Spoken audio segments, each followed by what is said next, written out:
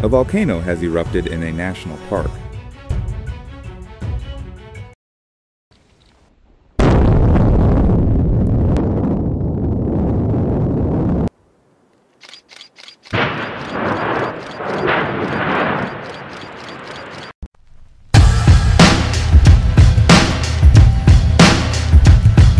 A scientist was driving through the park when he noticed smoke.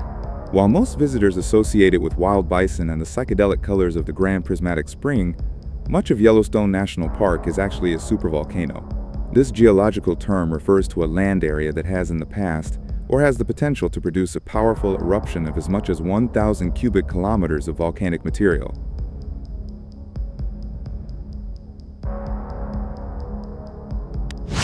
The Yellowstone Plateau volcanic field stretches across Wyoming, Montana, and Idaho, and encompasses most but not all of the national park. While Yellowstone's most recent lava flow occurred more than 70,000 years ago, the park is home to more than 10,000 hydrothermal features, such as geysers, hot springs, and steam vents that periodically produce small-scale volcanic activity.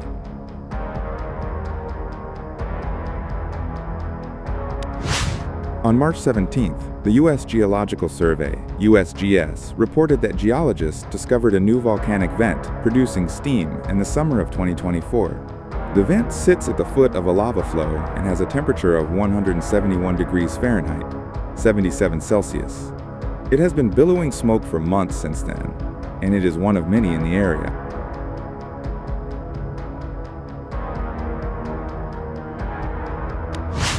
While driving south from Mammoth Hot Springs toward the Norris Geyser Basin early on August 5th last summer, a park scientist noticed a column of steam billowing through the trees and across a marshy expanse. Yellowstone National Park geologists Jefferson Hungerford and Kiernan Foles-Donahue wrote in a blog post. The scientist enlisted the help of other team members and verified that it was indeed new. It is also possible that it was related to activity observed on the other side of the lava flow in March 2003.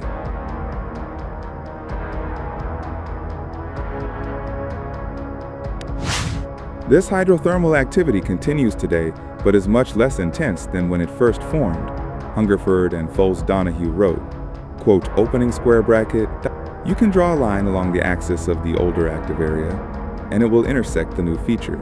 It also follows the trend of the fault that runs from the Norris Geyser Basin north to Mammoth Hot Springs and beyond. The smoke billowed for months, but eventually cleared when the weather turned cold.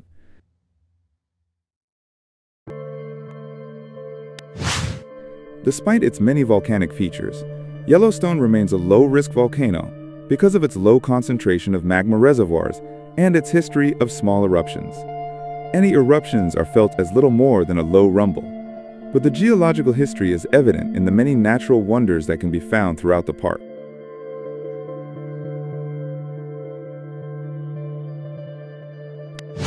Geyser, Mammoth Hot Springs, and several small volcanic vents that can be found on hikes and walks at various times of the year.